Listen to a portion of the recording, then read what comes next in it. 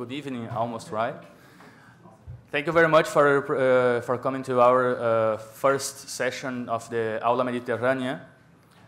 This year, this session co-organized by Ehab and Master Mim is the first one of the whole program of the conference series Aula Mediterrània, and we have this big pleasure to have here our guest, Dr. Ehab Galal, that I will introduce you very soon. I would like to thank you, not only the Master Mim students, but the other people that are in the audience as well. And I suppose we will enjoy a lot this conference, because this subject of the role and the importance of the media in all the processes in the region sometimes is a bit doesn't get the attention, the real attention that they could have in the discourse in the society. So I would like to introduce you Dr. Ehab Galal. He is associate professor at the University of Copenhagen in the Department of Cross-Cultural and Regional Studies. His PhD was about religious Arab media.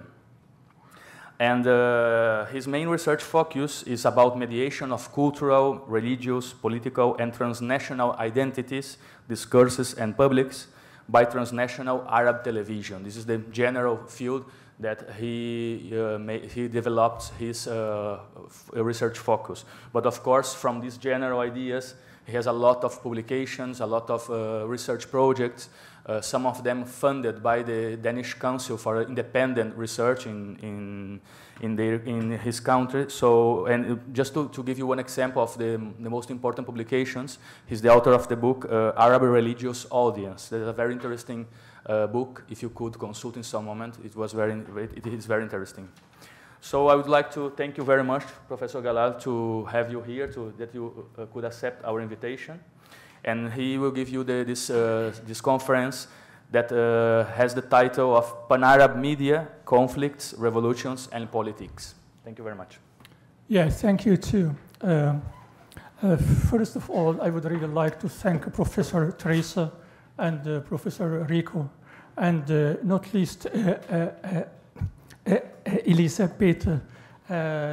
We have been mailing a lot together, and thank you all for inviting me, for giving me this opportunity to be here today. It's not first time I have been. It's first time I have been here in the university here, but it's not first time to be in Barcelona. I love this town. So, I'm going to talk in English, as you can hear it, but actually English is not my mother tongue. And I've been living in Denmark for about 40 years. Danish is not my mother tongue. So the Danish accuse me to talk Arabic, and the Arab accuse me that I talk Danish. So when I'm in a conference, the people say, "Are you talking Danish or Arabic now?"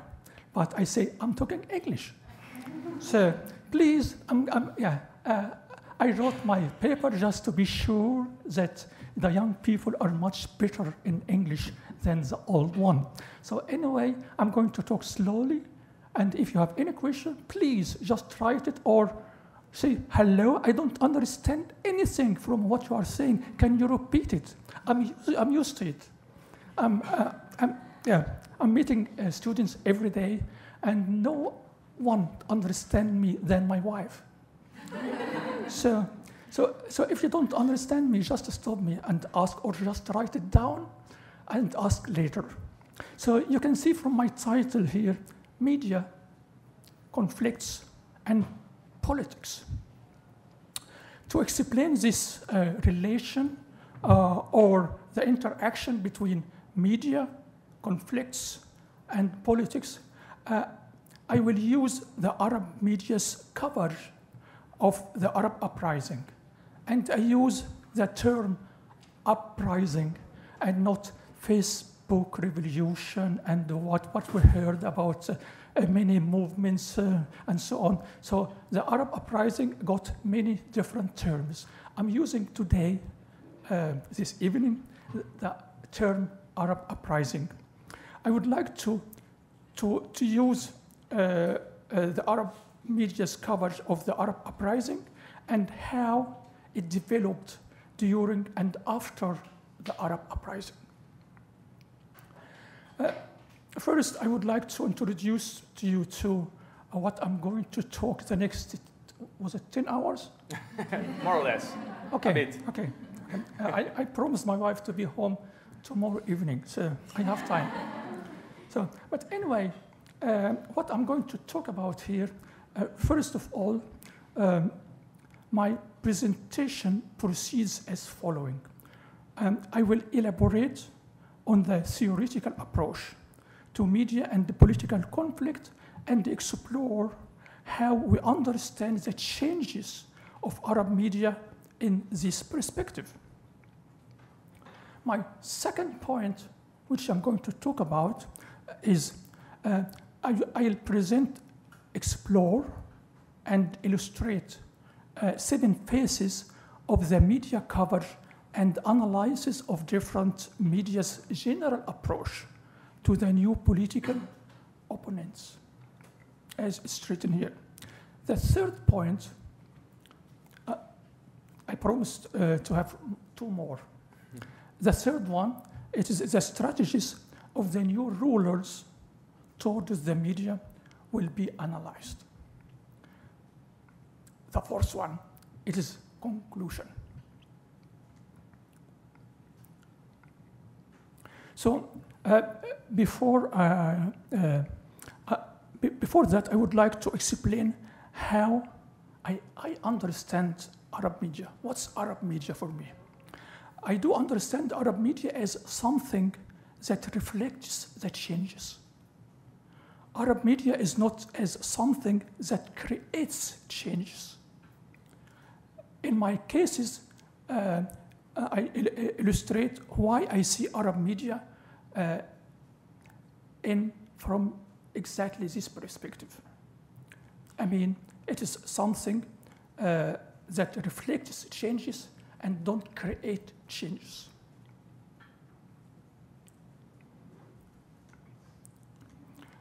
Arab media landscape as something that reflects the changes caused by division, and recognition among the ruling elites.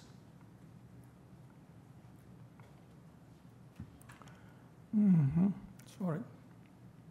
No. Rather than looking at media content as something that something to trigger political change. So, in other words, just to make it more simple, I do understand Arab media as an instrument. So my understanding of Arab media as an instrument is inspired by 3 studies. First one, it's William Rowe's study on Arab press. I don't know how many of you is familiar with the book. It's a bit old, it's from 2004. But I think it's still good to look about the system of the Arab press or the Arab media. So Rowe divides the Arab press, or I call it Arab media, in 4 different systems. First one, it's a mobilization system. Second one, it's a loyalist system. The third one is diverse. And the fourth one, it is transitional system. I'm not going to talk and explain a whole book for you, but you can guess what these different terms mean. So William Rowe, he divides the Arab countries. He talks about 18 different countries. He divides them according to 4 different systems. At the same time, he argues for that a country can move from one system to another system. It depends on or following the country's political situation. I mean, we can see he put Iraq in a system before 2003, but after 2003, he moved Iraq from a system to another system. We can look to Tunisia before Ben Ali, before 2011, which system the Tunisian media was, and which system the Tunisian media moved after the revolution. And it could be the opposite in other countries. For instance, Egypt, as an example, it was in a system and moved as well to another system. So the second study after William Roux, I find Gadi Wilfesfeld. Wilfesfeld argues in his book, Media and Political Conflict, it is not media that make political changes, but political power that changes media. The same meaning I find using other words and the perspective is presented by Julie Doucet. I don't know how to pronounce it, but Doucet, how to come back? Yeah. But Doucet, she argues that TV doesn't represent the reality, but it represents a representation of the reality.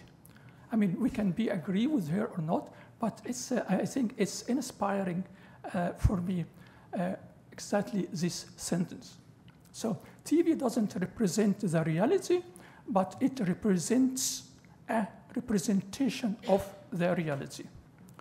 So Wilfesfeld presents as well what he defines as a political contest model. A political contest model. The main argument is that competition between media has to be seen as an element of competition among political opponents. For what? For obtaining political control. So, along with Wilfesfeld's argument, I will analyze the coverage of Arab media as reflecting the change in political control rather than as affecting the political change. It means that media is not as a political force in itself.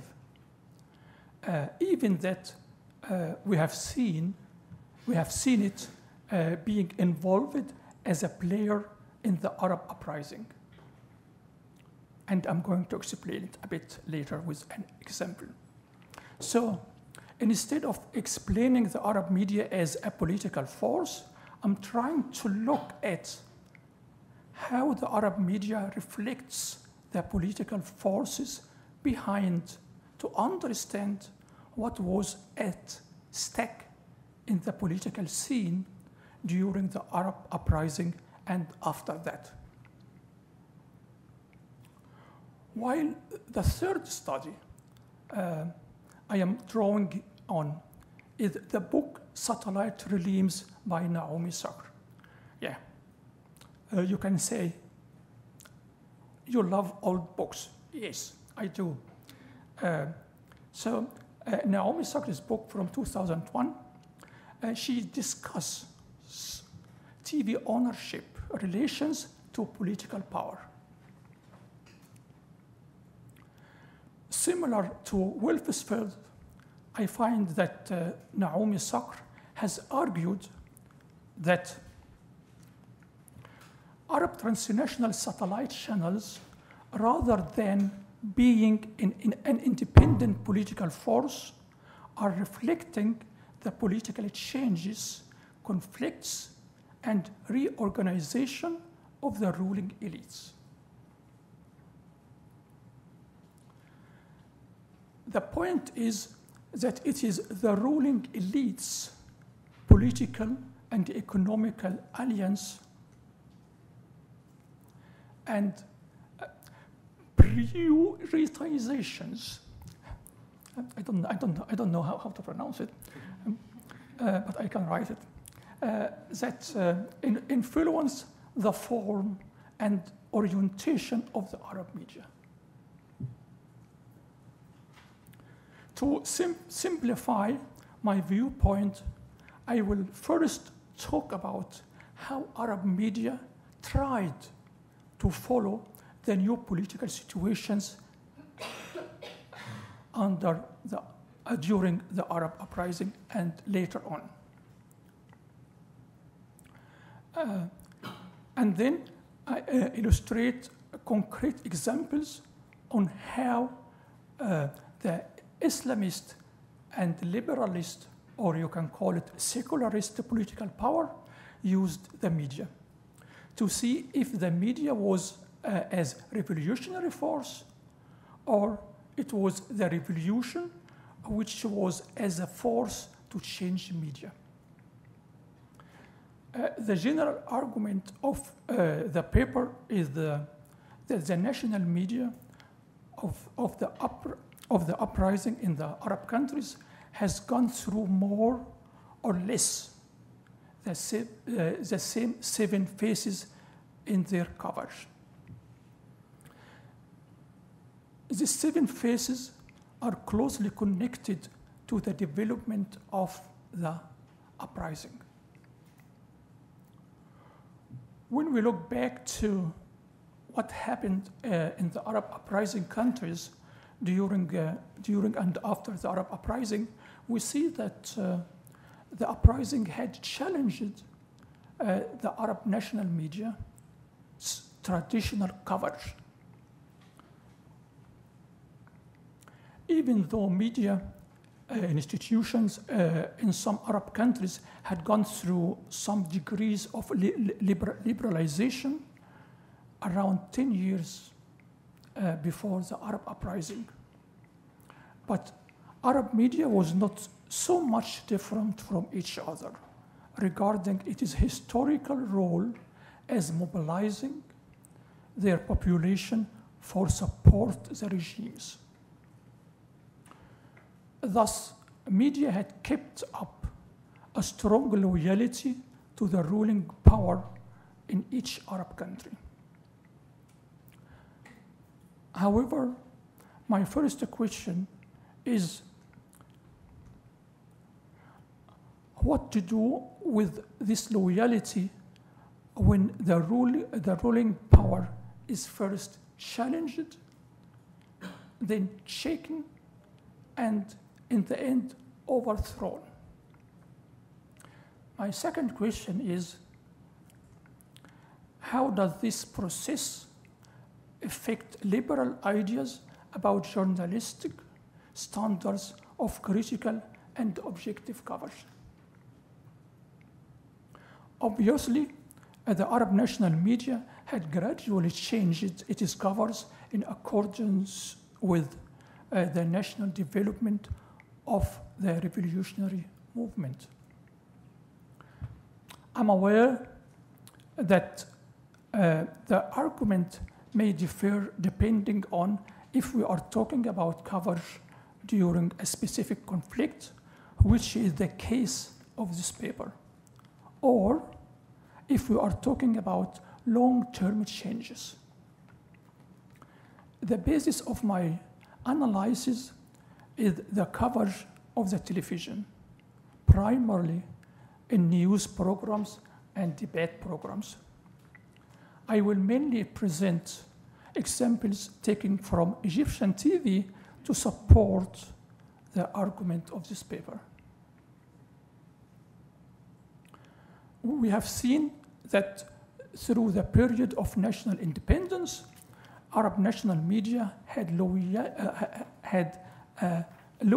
loyalty promoted and supported the changing discourses. Therefore, during the uprising, we saw that television had played exactly the same role. It means to be loyal to and support the regimes. The television stations reacted to uprising instead of launching the uprising. they reacted instead of launching it. The country's political situation determined how political players were using the TV to achieve political goals. I don't mean that the television doesn't have any influence at all on the political situation, conflict, or the uprising. In the countries where demonstrations took place, the TV had been an active player in accelerating and enlarging the revolution's success or failure. Thus, for instance, while Al Jazeera TV had accelerated the event, the Egyptian, the Syrian, the Libyan, the Yemenite, the Bahraini TV had tried to minimize or turn around the influence and the effect of the demonstrations. Pan-Arab TV stations as Al Jazeera and some others TV stations such as BBC and CNN were often in their discussions taking on the role as lawyers for the demonstrators. Within their coverage, intentionally or not, they presented facts which may have mobilized other players to participate in the demonstrations. In a way, they were playing a key role by offering a platform for communicating and promoting messages of the demonstrators during the uprising. So they offered a platform which the national television was very late in offering the demonstrators, as I will demonstrate shortly. So consequently, the access to more pluralistic media has not started the protests, but giving room for communicating them to a wider audience within and outside the country, outside the nation. They have allowed millions of people all over the world to watch pictures, listen to, and participate in narratives from the Arab uprising. In other words, people have participated in the revolutions without their physical presence at the demonstrations. Where demonstrators risked their lives at Bourguiba Avenue in Tunis, or Tahrir Square in Cairo, or Umayyad Mosque in Damascus. Therefore, the competition and control over TV has been a major element of the Arab uprising. Let me now turn to how this competition and control during the uprising resulted in specific media coverage.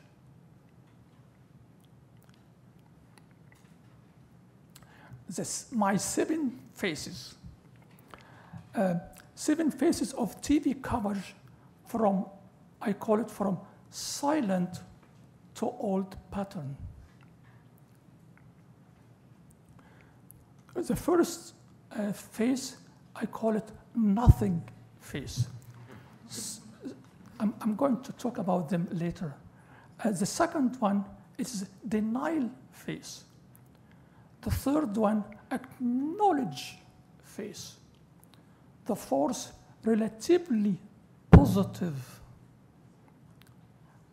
And the fifth, upside down face. And the 6, continuously choosing a coin. And the last one, it's you turn to the old pattern. I'm going to talk shortly about each one.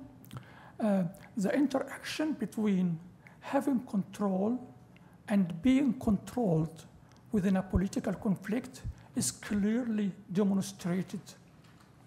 When we explore the 7 phases the Arab national TV went through during the revolution or uprising. So the first one, it is the silence, it's the silence or nothing phase. The first phase of the TV coverage was characterized by silencing the facts about what was going on. Nothing about the uprising was mentioned in the TV. First day, second day, and so on. Although in the same minutes at satellite channels like Al Jazeera, we could watch many demonstrators gathered in different towns in the same country, which silenced the conflict. So here we can see, for instance, in Cairo, in different places, it's from Al Jazeera, not from the Egyptian national TV. It's the first phase. The second phase, denial. The second phase of the coverage was characterized by the national television denying the fact that uprisings and demonstrations were going on. So we can see here, it's a picture from the Egyptian national TV. Cairo, it's a crowded town. It's nothing. When she's calling her boyfriend or whatever, nothing happened in the town. On the contrary, what was presented, we could only see peaceful streets without presence of any demonstrators or clashes. One could hear TV presenters say that nothing happens in the streets. They are quiet today. An example was when the Egyptian TV presenter, a few days after the first mass demonstration, called to different cities, interviewing the local governors, for instance, from Port-Said city, who said, here in Port-Said, everything is peaceful. Nothing happens. This is Egypt. This is how Egyptians behave. Egyptians are quiet and peaceful people. At the same time, we can watch Al Jazeera. Al Jazeera was streaming pictures from mass demonstrations contradicting the claimed peace. The third phase, it is acknowledging. So the national TV is pushed to acknowledge what's happening because the transnational media and with how do you call it, a dish with 30 centimeters, you can almost receive what's going on. It doesn't matter where it is on the world. So they had to acknowledge that something happened in Egypt.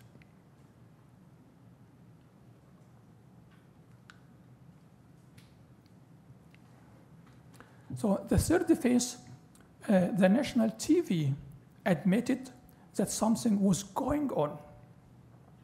But rather than covering the politically legitimate claims of the demonstrators and the responses towards them from a critical perspective, the TV used 3 different strategies trying to weaken the opponents, the demonstrators.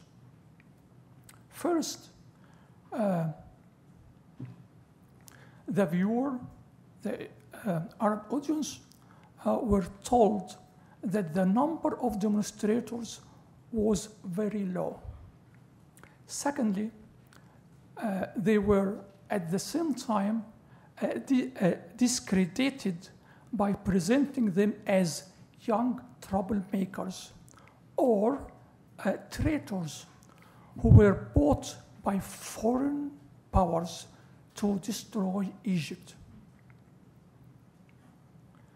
And the third strategy they used, they were patronized and told to stop because now they have done enough. And funny example, an Egyptian businessman called from Thailand. He told the Egyptian TV,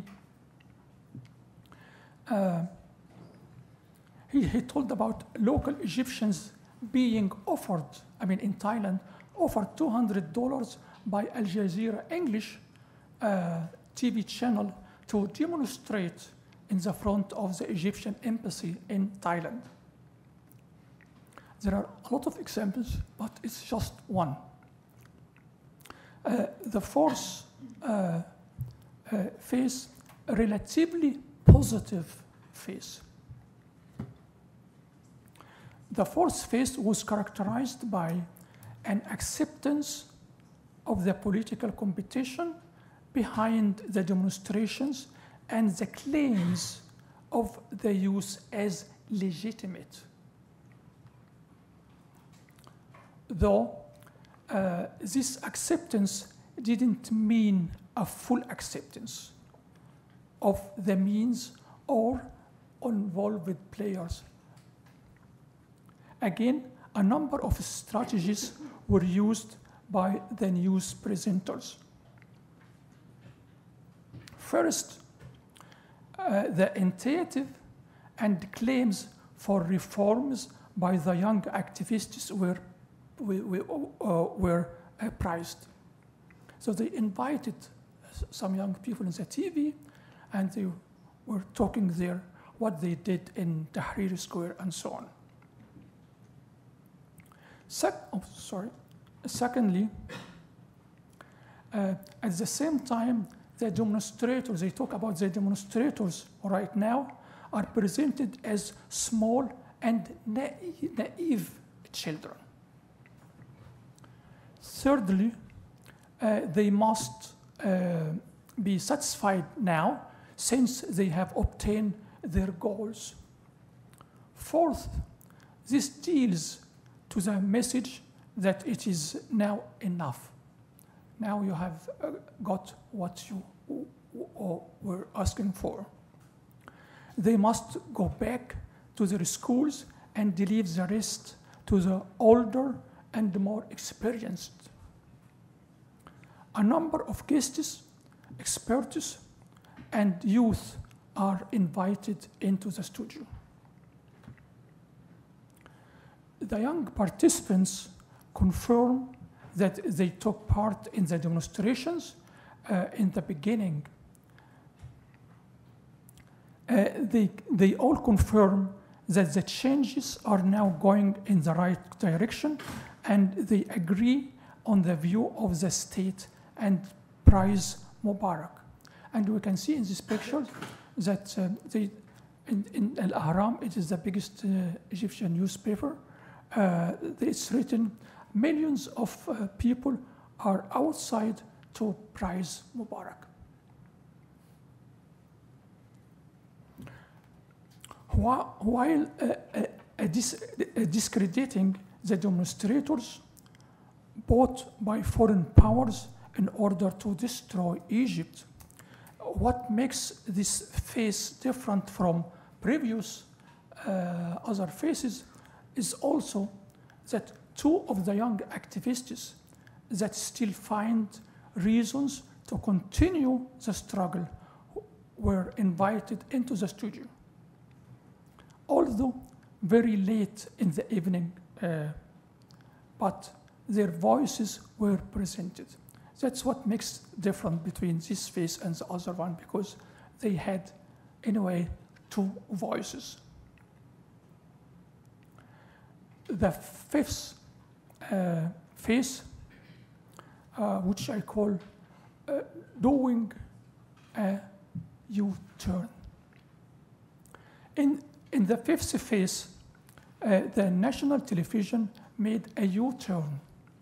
First, this U-turn was made symbolically very clear at Egyptian national TV, where the faces suddenly were completely new.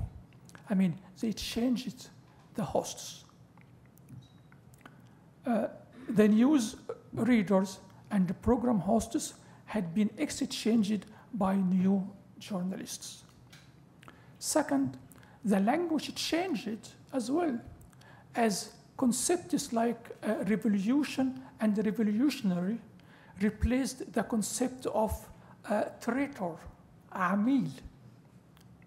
So traitor, it was used in the first period, and then, or in the first 4 phases, and then changed it to revolutionary and revolution. Third, the Egyptian state channel presented a correspondent broadcasting permanent from Tahrir Square. They didn't do it before. Fourth, a lot of interviews with the demonstrators were broadcasted, and they were called the sons of the revolution, Aula Mediterrània. Fifth strategy they used, young people supporting the revolution are invited into the studio to tell about their claims, expectations, and hopes after the uprising.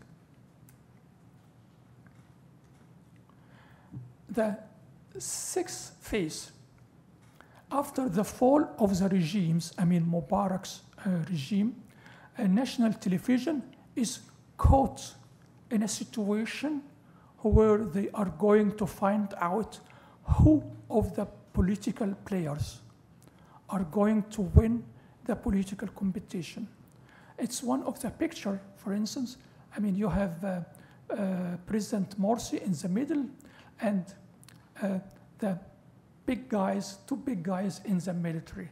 So the TV trying to make a balance between which one is going to win the political power.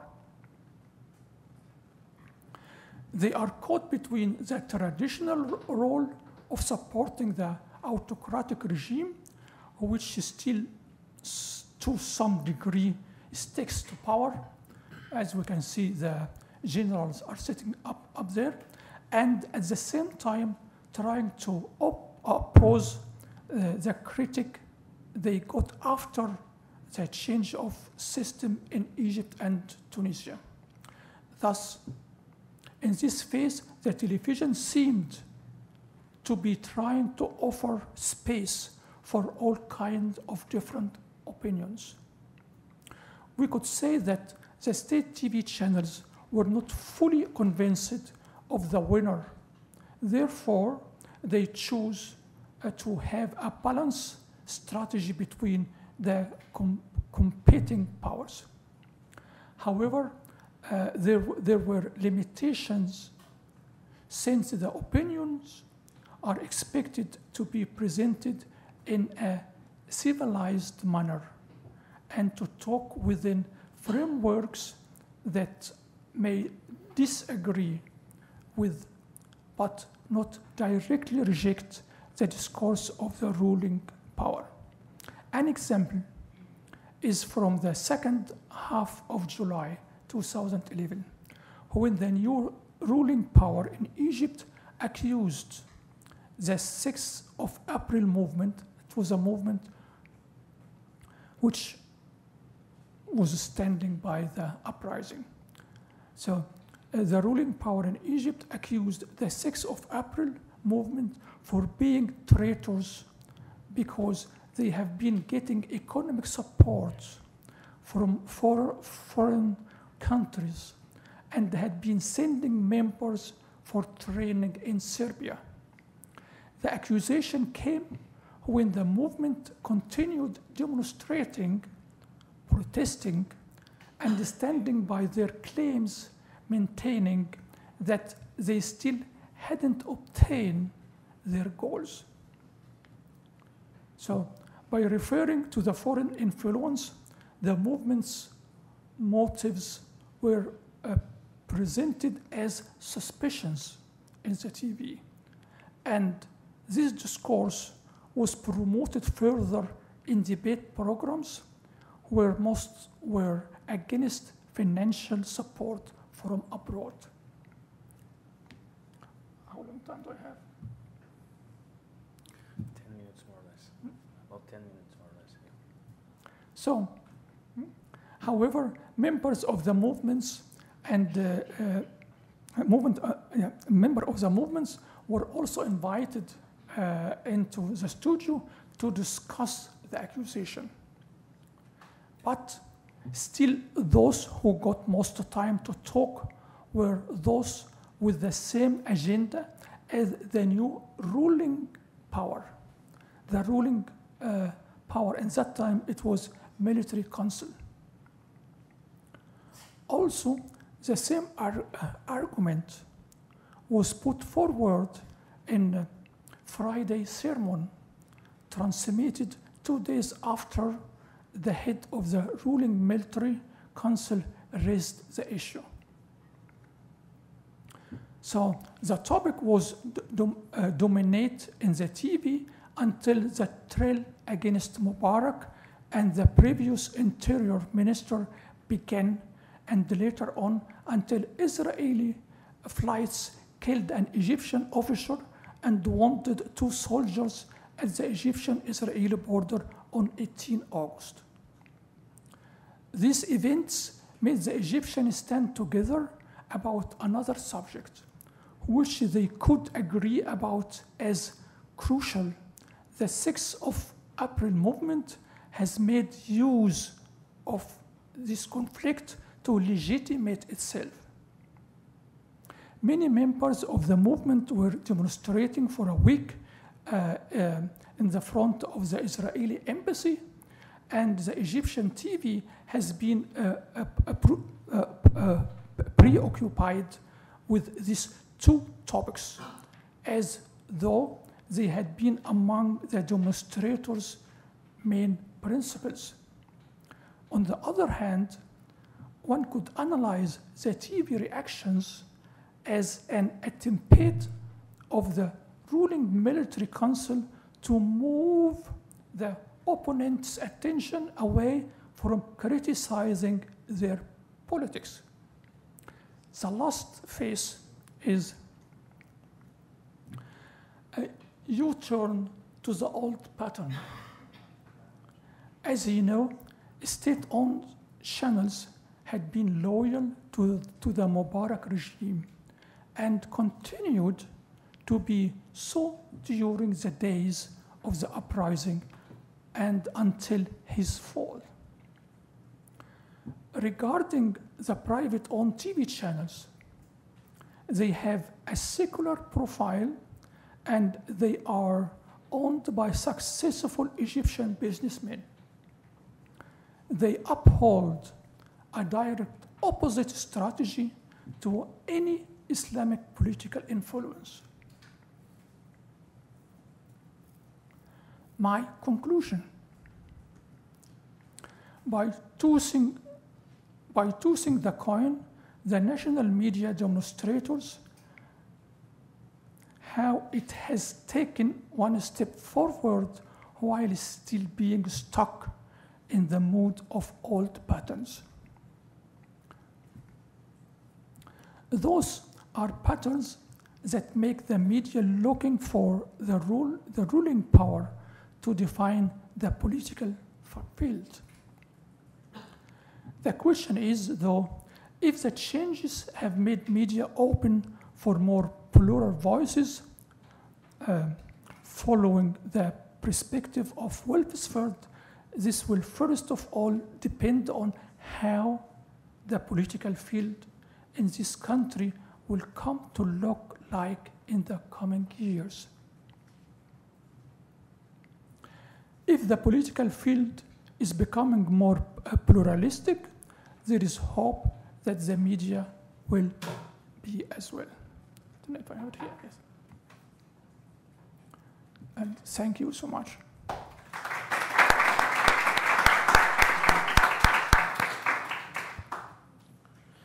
Thank you, Professor Galal. I think this conference fits very well with the last classes students are saying the master about media and communication field in European side, in the southern Mediterranean side as well.